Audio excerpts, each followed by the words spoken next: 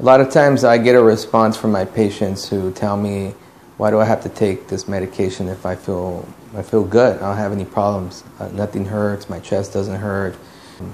I don't think I need to take blood pressure medication. Just give me lifestyle modifications and I'll be fine. Well, a lot of times I see patients that have blood pressures of 200 over 100 who have probably had this blood pressure for years and don't even know it. Well, high blood pressure is a serious condition because it's well known and well documented in the medical community that if you don't control high blood pressure, you can have serious complications long term that can not only make you very sick but can have fatal consequences.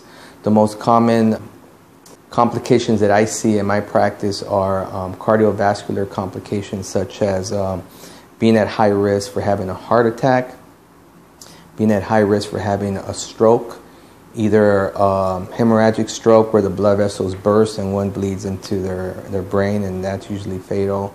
You could have an ischemic stroke, which you have like a plaque, which is lipid accumulation in the vessels that break off and can cause an acute infarction or a lack of blood and oxygen to a particular organ, usually the brain or the heart. Patients also develop peripheral vascular disease, which are the large blood vessels that take blood to your legs.